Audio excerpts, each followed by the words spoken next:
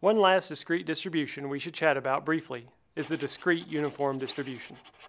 Again, as a distribution of a discrete random variable, the realizations of a uniformly distributed random variable are integer values.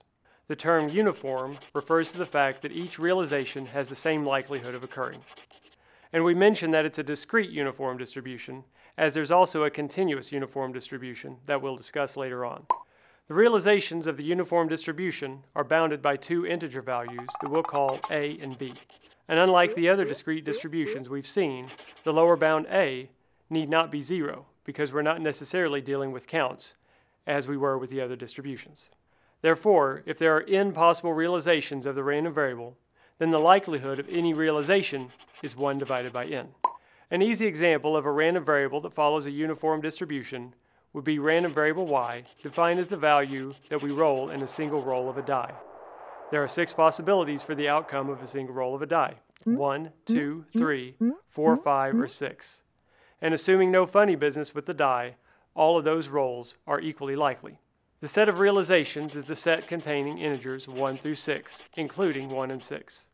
There are 6 possible realizations, therefore the probability of any particular realization is 1 divided by 6.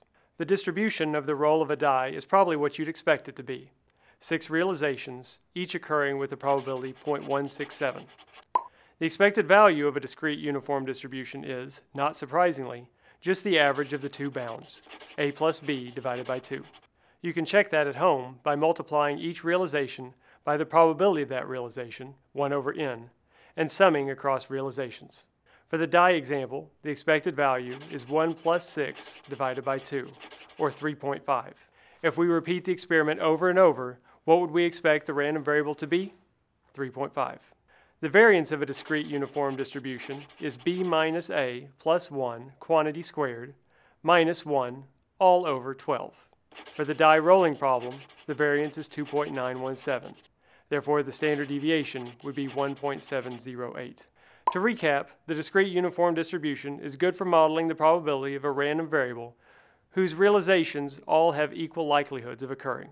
Its construction is pretty simple relative to the other discrete distributions we've discussed.